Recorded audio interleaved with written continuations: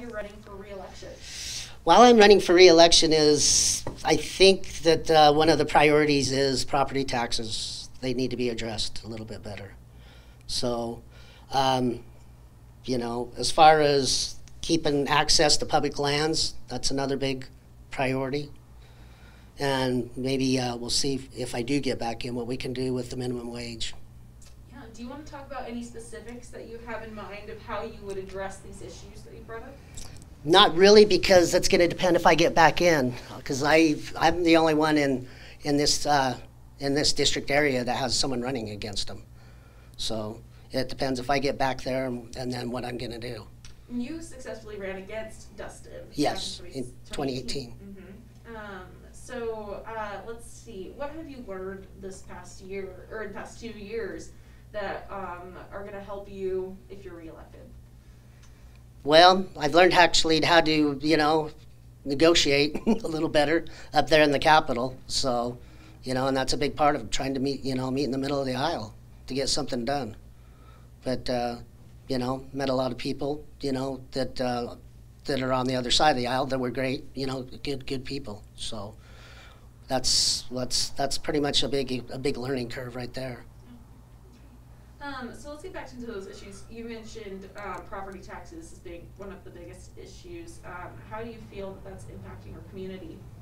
Well, I'm pretty sure it's impacted the whole state. So, but you know, it needs to be addressed as far as probably by local, you know, your local government, definitely a little more, and seeing if you know, it can be actually dealt with a little better, because what the problem is the residents, you know, are taking all the brunt of it, you know, and we need to start probably, you know, raising taxes on corporations maybe a little more.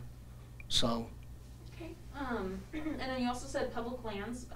What do you feel is the issue surrounding that?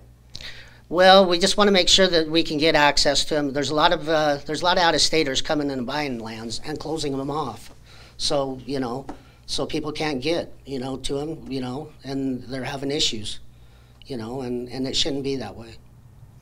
And remind me, what was the third one that you had mentioned? Wages. Wages, that's right.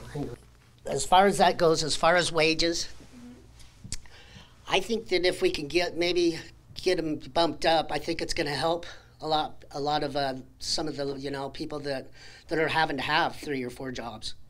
You know, they may not have to have that, and you know, and they may be able to you know, buy a house, you know. So it definitely needs to be addressed, and you know, we're one of the lowest in the 48 as far as minimum wage.